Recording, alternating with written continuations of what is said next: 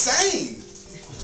But then I couldn't recognize when I was talking to a sane man or woman until I learned what sanity sounds like, and that's what the Course taught. The Course teaches you what a sane man says, how a sane man acts, what a sane man does, and what a sane man is. So when you study the Course, it basically says there are two kinds of people in the world. Totally insane ones, and I mean it says that, totally insane ones, and then there are the awakening ones.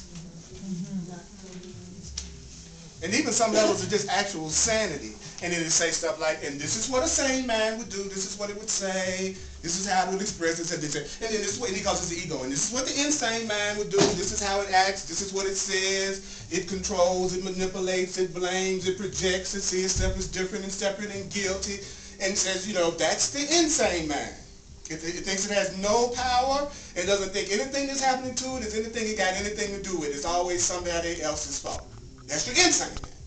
Now, it's not a bad man. It's not a guilty man. It's not a sinful man. It's just a crazy man.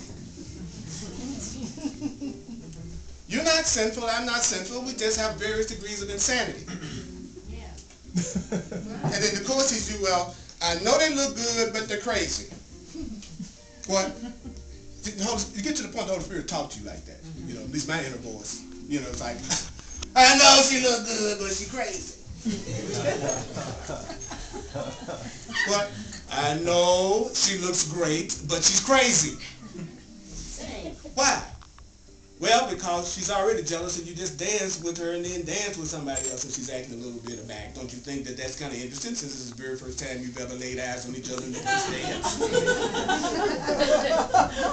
But I'm a black man and I like butts and look at her butt. I can make she can come to a workshop. And